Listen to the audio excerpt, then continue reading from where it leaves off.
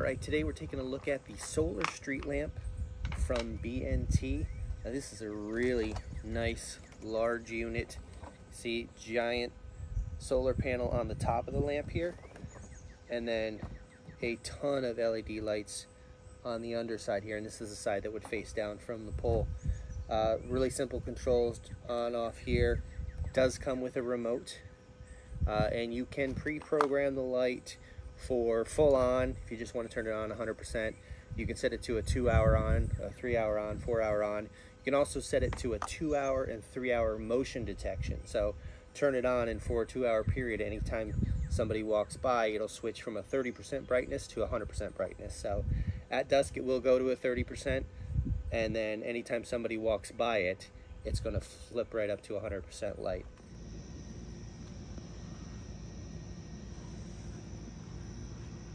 So super simple installation for this. It does come with mounting hardware. Here's a pole for mounting the light. Also a bracket if you're going to flush mount or sandwich. Actually, yeah, if you're going to sandwich this around a pole or something, you use both parts there. If you're going to flush mount, you can just use the pole. Comes with concrete anchors, nuts and bolts, everything you need to get that up and running. Super simple again. There is a kind of a sandwiched bracket here. Take these 4 off, loosen them up, slides right on the pole.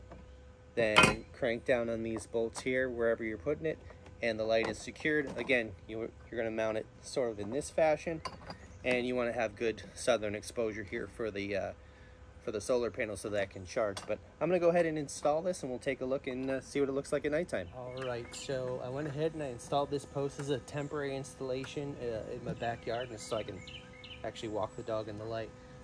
So I just threw it up here real quick on this post, just to show you how easy this is to install, and then we'll see what this thing looks like at night.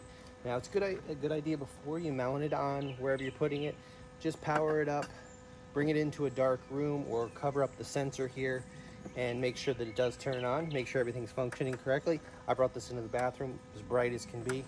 So again, little collar here, loosen these 4 bolts. You don't have to take it off, just loosen it to the point where it fits over the white mounting post, right like that. Just like that. Then grab a wrench or a socket and just snug these up here. I'll do them hand tight first.